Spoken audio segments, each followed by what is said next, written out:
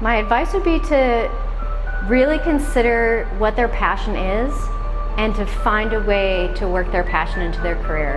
On a percentage basis, you are really spending your life doing whatever it is that you've chosen as your career, or what you've fallen into as your career, whatever it is you end up doing, and it's